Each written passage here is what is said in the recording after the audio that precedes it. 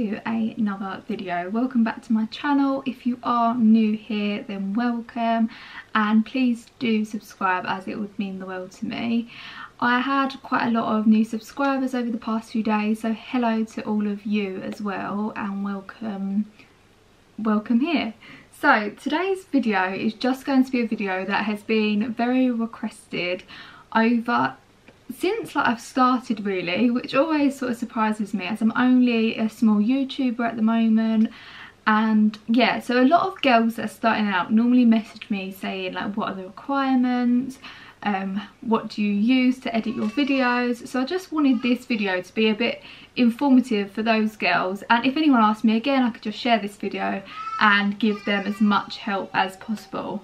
So first of all, I'm going to just go over the requirements to get monetized. So the requirements to get monetized, and monetized is when you can then put ads in your videos. So that is when you can start earning money from YouTube, and like when it happens, it feels such a good, like it's such an achievement.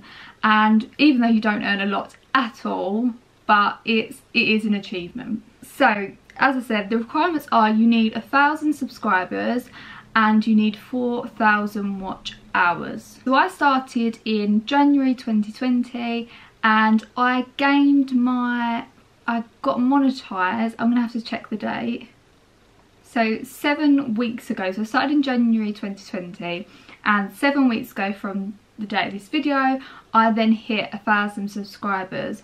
I hit the 1,000 subscribers before I hit the watch hours, and then my watch hours done really well. My watch hours then done really well over the next few weeks, and I then gained my 4,000 watch hours.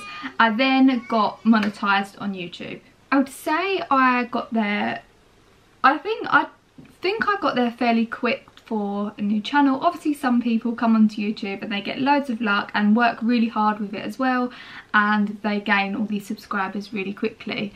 I think to have another, say, platform, so I had my Instagram platform social media account, which I grew that at the same time as growing my YouTube channel. So I think that really helps with gaining subscribers, because if you plug yourself over there, people are more than likely to come over to your YouTube channel and watch your videos.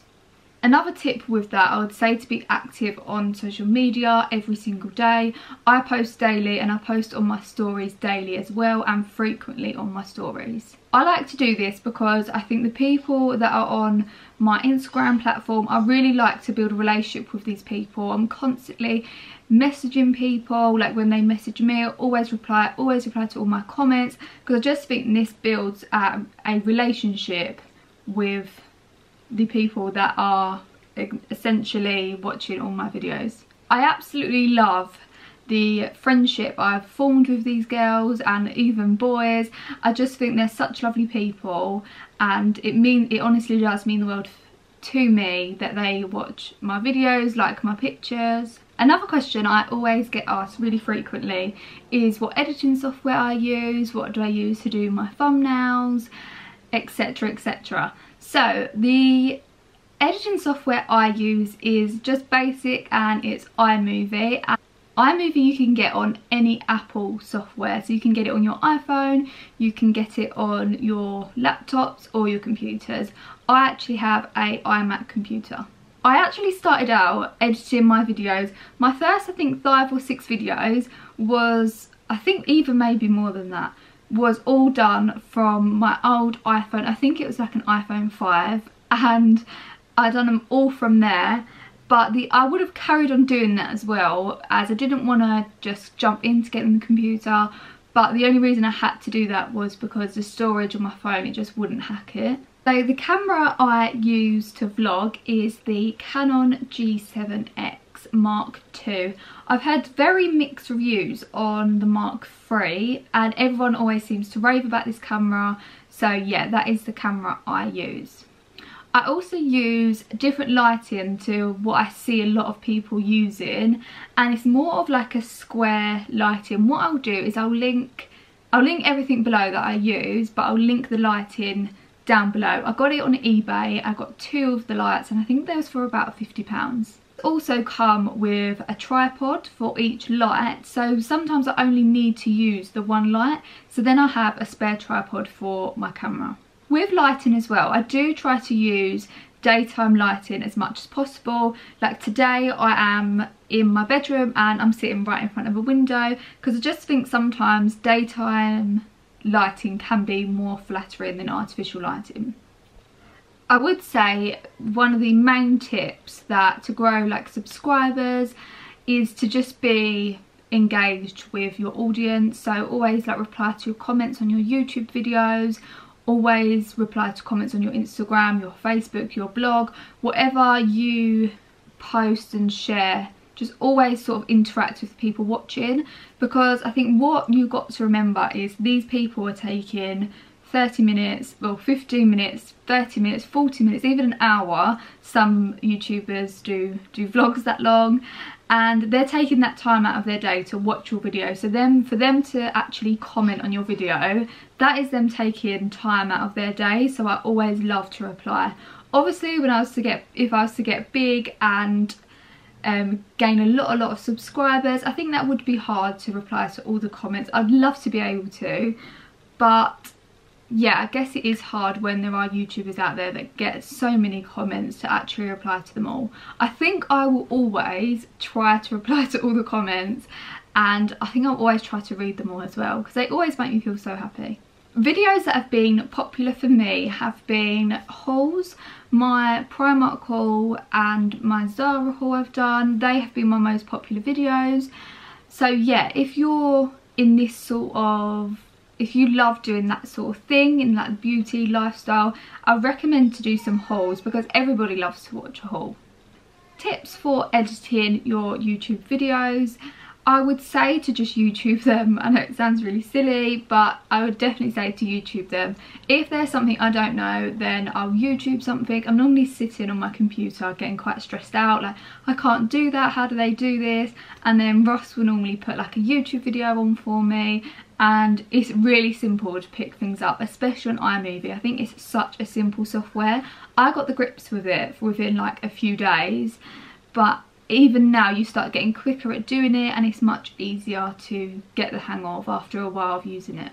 Next thing I get asked quite frequently as well from girls and boys that are starting YouTube is how I do my thumbnails, and I actually started doing them on an app on my phone called Pic Collage, and there wasn't like the right measurements, I don't think, but I always worked it out somewhere or another. I've now started actually using an app called Canva. I will just double check. Yeah, an app called Canva. And that is really good. It's a free app. You can pay for the subscription, and I think that gives you like so many more templates, but at the moment the free version is working really well for me, so I've been really enjoying that. I'd say with thumbnails to just really think about them. Sometimes there's times I actually forget to even do a thumbnail picture, and you sort of have to make do. But if it's like a haul, I'd say to try and really think about the thumbnail, because that is the thing that is going to make people click on your video. The next thing I wanted to talk about is like planning content. So I try to plan my videos weeks and weeks in advance. I've actually got like a list of videos that I will be planning to get through.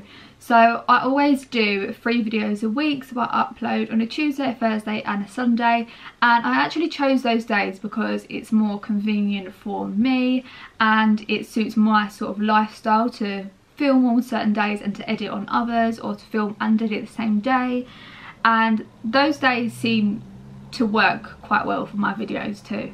So because I upload 3 times a week, I like to always do a vlog, because I absolutely love vlogging. It's like documenting my life, my little girl's life, my partner, so it's documenting our little family life together, which I always want to still do. So I'm always going to put one of them out at least a week, and they normally go out on a Sunday. On a Tuesday I normally like to do a haul, either a Tuesday or a Thursday, but mainly a Tuesday I like to do a haul. And on a Thursday I will do like a sit down video, something like this that you'll be seeing today, and it will be a Thursday when you see this, or maybe like a fun video with my partner, or yeah, like a chatty video I like to upload that day. So I think having a bit of a routine across your videos really helps when you're thinking about planning them. So like next week, I know that I'm gonna have a haul go out, I know I'm gonna have a sit down video or like a routine video, and then I've got my vlog. I think it's easier to film, definitely, like that as well, because in your mind you sort of know how it's all gonna go. Yeah, so that is all I can actually think about that I need to cover on this video. It was more really that I just wanted to tell you all about getting monetized, and thank you all so much for making that possible for me. I know I say it all the time, but it honestly means the world to me. It's just sort of making my dream a little reality. So thank you all so much for watching. If you are new, again, please do subscribe, as that helps massively for my channel, and follow me over on my Instagram page. I'll put my name here now. I'm active on there every single day, like I said, on my stories, and you'll probably see a bit more of an insight to my life on there, obviously with the vlogs as well, but you'll see like my more day-to-day life. So again, thank you all so much for watching, and I'll see you in the next video. Bye. I know you've heard it all before, but you are the love of my life.